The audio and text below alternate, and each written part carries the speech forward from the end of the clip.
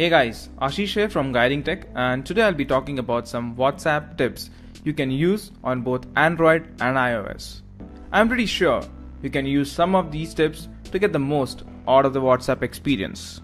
So, what are we waiting for? Let's get started.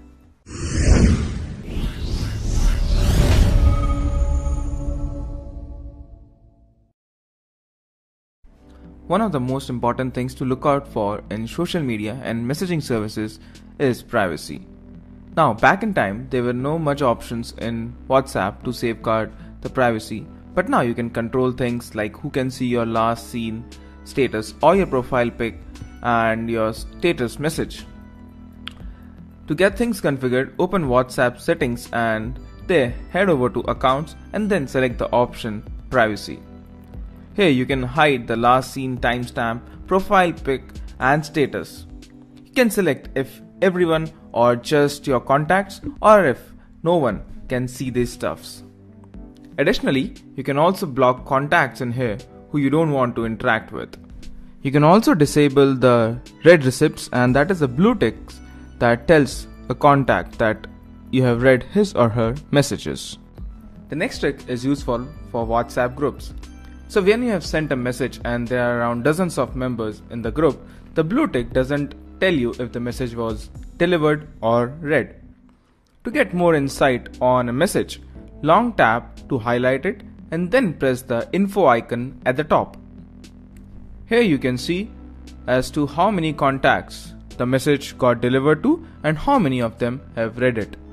Pretty useful at times. For contacts and groups you frequently message to, you can create a shortcut on the home screen.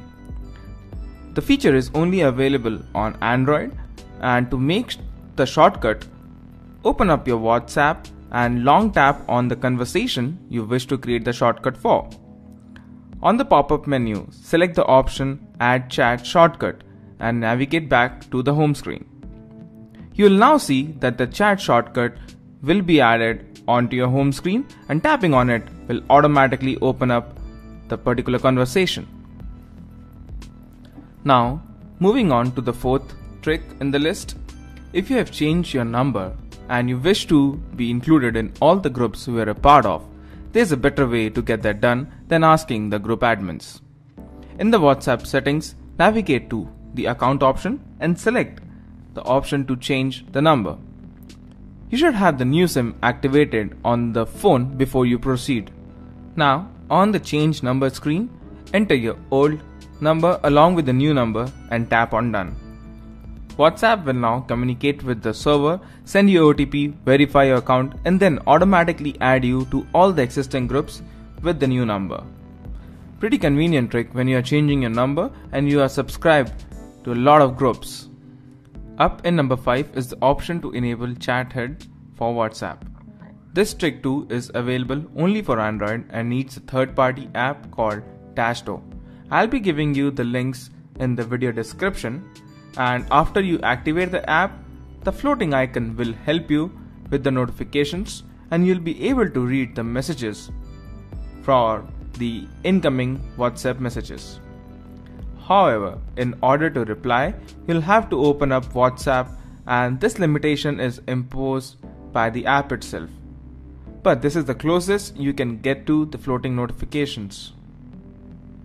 The sixth trick is the option to save data while making a WhatsApp call, and the option can be activated from the chats and call settings for both Android and iOS. Tried the feature for 1 minute of WhatsApp call. I saw that the data transmitted was just 90 KB while the data saving was on, compared to the 150 KB without the option turned on. Now, about the quality, I didn't get any lags and any issues with the call quality, and overall it's a nice feature for those on a limited data. Now we know that WhatsApp doesn't allow two apps to be installed on a single device, and if you have a dual SIM Android or you just need to use WhatsApp on a single device in case you carry two phones, there is a way out. Click on the video link you see on the top right hand side and it will open up the detailed guide on how you can use multiple WhatsApp on a single dual SIM Android device. A pretty useful trick, trust me. Now, to save data even further while you are on cellular network, you can choose to deactivate auto media download. To configure the settings, navigate to the calls and chat setting in WhatsApp and choose the option of media auto download. Here, you can configure what can be downloaded while you're on the data or the Wi-Fi and the roaming network. Backups of the chats can be very important, and both Android and iOS gives the option of cloud backup. The backup option is located under the chat settings, and while the iOS backups can only be taken on iCloud, Android gives the option to use local storage as well as Google Drive as the backup location. Finally, coming to the last trick in the bag, and that's to use WhatsApp Web. While you're working on computer, you can use the browser to send or receive messages through WhatsApp. However, the point to note here is that the browser will only emulate the WhatsApp that's on the phone, and at the end, the messages will be sent and received using the phone network itself. Now, to activate WhatsApp Web, open WhatsApp web page on the browser and at the same time open the settings on your app. Finally, all you need to do is scan the QR code, and once paired, you'll be able to use the WhatsApp on your browser. So guys, those were some of the WhatsApp tips to become a power user, and I'm sure you like the video. Don't forget to share this with your friends on Facebook and Twitter if you think it will help them.